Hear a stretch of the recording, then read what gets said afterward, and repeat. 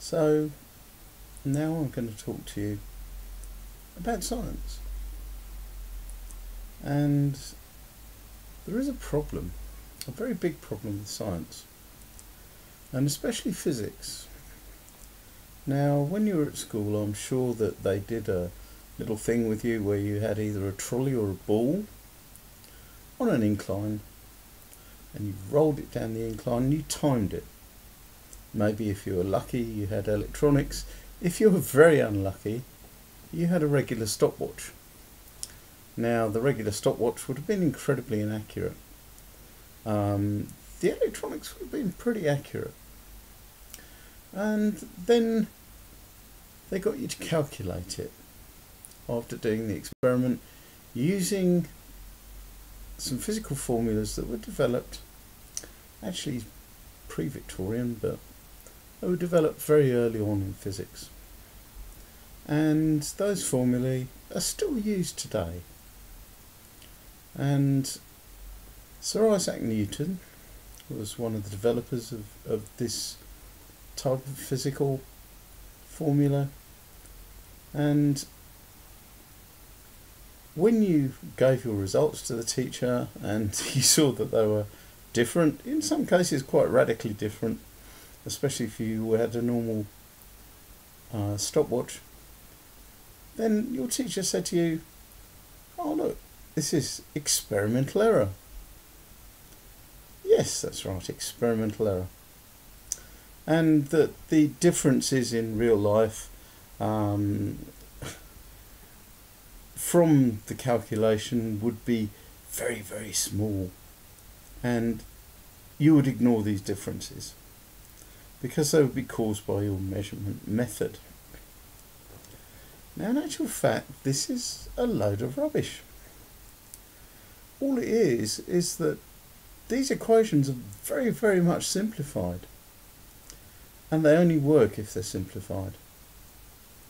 Because once you get an awful lot of variables in an equation, it tends to become chaotic. Now, just think for a minute about that sliding ball stroke trolley experiment on an incline. Now, we'll say the incline's fixed. We'll say that you've got a Teflon ball and Teflon slider, so that friction might not be an issue. It still will be, but hey, you've taken it out of the equation. So what else would influence it? Okay. Try which direction that you actually slide the ball in. And depending where you are on the planet, and whether your ball is facing east or west or north or south, you will find that you get very different answers. And in fact, we kind of pointed this out to our teacher when we were at school, because we did our experiment quite quickly,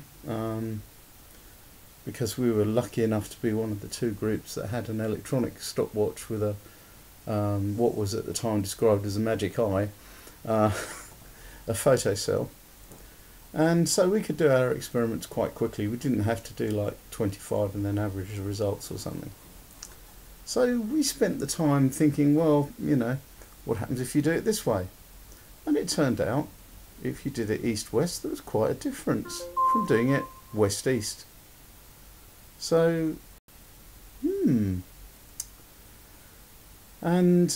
this, of course, is down to the rotation of the planet. And when you use the formulae, obviously gravity, the value of gravity has something to do with it. Well, sorry to say, the value of gravity does actually change. The normal figure that's given is just an average. It can be radically different depending on where you are, especially if you're next to a big mountain or something. So that's another thing. And the big thing that changes the value of gravity is the position of the moon. And this is what causes tides. You can have up to a 6% difference in gravity depending on how far the moon is away from the Earth, which also varies depending on whether the moon is straight overhead or the other side of the planet. And that's going to make a big difference to the results. Now, do you think the equations that you're given and the equations that scientists use plumb in all these variables? And this is just a simple example. There are much more complicated ones to do with fluid viscosities and things like that. And anyone who's ever worked on radio circuits, especially at the high end, at the microwave end, will tell you that the equations just get you to a start point. Let me just tell you a little anecdote here. When I used to work for a radar company some time ago, we had this guy in the lab. He used to shuffle around in a torn t-shirt, baggy jeans, an old pair of sandals, and he earned more than anyone else in that lab. What did he do? Well, it was his job to take the circuits that had been designed by a computer and by really highly qualified engineers and make them work. Because guess what? Straight out of the box, they would very rarely, if ever, work. And in fact, some of the high power circuits, the microwave circuits that were high power, that handled, say, a megawatt, each one had to be made differently. He would take these peculiarly shaped pieces of copper and he would take some files and some bits of sandpaper, and because at microwave frequencies the performance of a circuit is very dependent on its shape, its physical shape, and he would reshape these circuits from the ideal computer design, which didn't work, to a real circuit which actually did work. And because of this, he was paid a lot of money. Now, he didn't calculate anything, he just knew that if he connected it up to the test equipment and played around with it in a certain way, and he seemed to be the only person with the nous to know how to play with it, that he could get them to work. Now, the company was taken over by the Germans, and the Germans didn't like this much because the Germans were all about engineering efficiency. And one of the first things they did is that they really peed this guy off, because they said to him, right, this should all be calculatable, we don't need your services anymore, go back into production and do this instead. So this guy left, and he was immediately snapped up by a major radar competitor. And needless to say, the Germans suddenly found that they had these brilliantly designed 1 megawatt radar systems that they now could not get working because each one had to be different. And the only person who knew how to tweak them, or fettle them as we English would say, was actually no longer employed by the company. Oh dear. So one of the biggest radar systems that they had to be taken out of service. And its replacement, guess what, didn't work as well.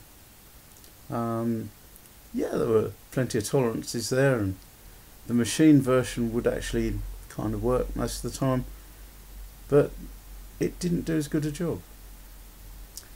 And this is the lesson that we need to learn about science, that scientists don't necessarily tell us the truth all the time.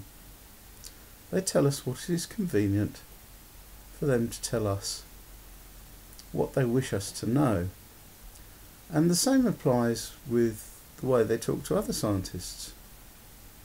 Now, they will publish a paper which, in theory, should make an experiment reproducible by lots of other scientists around the world. Guess what? Most of the time, it isn't. And the reason why is they leave out these little things which they think, oh, they're unimportant. And it turns out to be the key to getting the thing working. It's just a nightmare, really. Now, I'm going to, as another illustration, tell you something about a thing called the three-body problem. Now, you would think that if you had three bodies hanging in space, they had a gravitational attraction between them, and they were moving, that physics would have a way of calculating their exact motions. Well, physics doesn't. Maths cannot calculate that problem. As soon as you have more than two bodies, you are stuffed. And maths can only give you a real approximation to what's going on, a kind of a educated guess.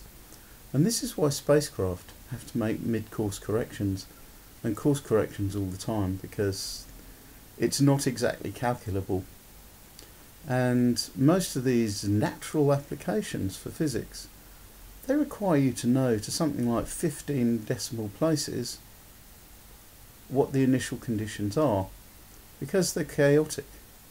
And if you look up chaos theory, you will see that one of the things is that a chaotic system is very sensitive to initial conditions. This has been called the butterfly wing effect. It is my opinion that someone somewhere needs to revisit the entirety of Victorian science. Physics, electronics, especially electronics, because there are a lot of weird things that go on in electronics that you cannot explain, that don't always happen, but they happen occasionally. And simulators and things like that that are used to design circuits simply don't take these things into account, because nobody knows why the hell they happen. And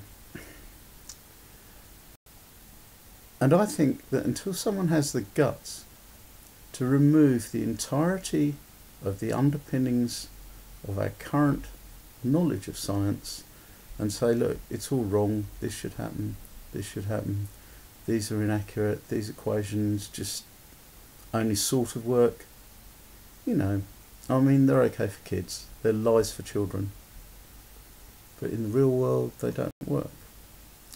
And until we find something that in the real world actually works, then I think that we need to hang our heads in shame and stop saying, oh, we're brilliant scientists and we know what's going on, because in actual fact we don't. We've got some maths that models things, and we don't always know the underpinnings behind that maths, and we ignore things that we think are irrelevant when in fact they are actually the key to the problem. Anyway, I hope you've enjoyed this little rant, which was provoked by a discussion between myself and a physicist, which incidentally I won. And if you find it interesting, entertaining, please like and subscribe. Thank you very much. Bye now.